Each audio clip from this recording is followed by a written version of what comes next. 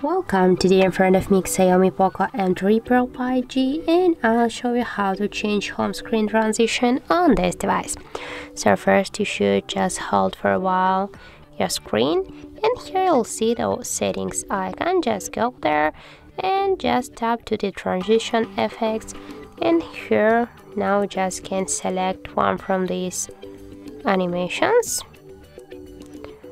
For example, I'll go in with the rotate one, and now just to save the changes, go back or tap here on the home screen, and as can you see, we just changed our home screen transition successfully.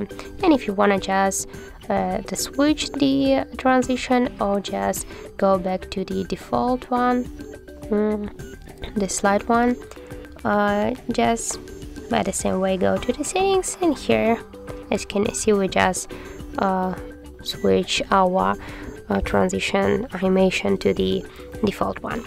So that's how it looks.